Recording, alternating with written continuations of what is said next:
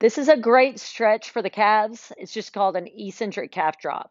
So essentially what we're doing here is we're going to raise up on both legs, and then we're going to switch to one leg and then slowly descend, kind of feeling a stretch on the calf as we go down.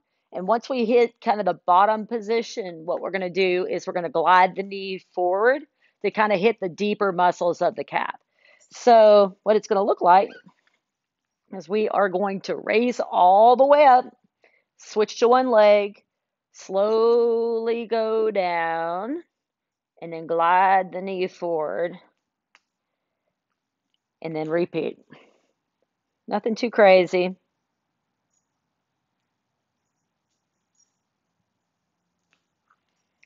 And that's the eccentric calf drop.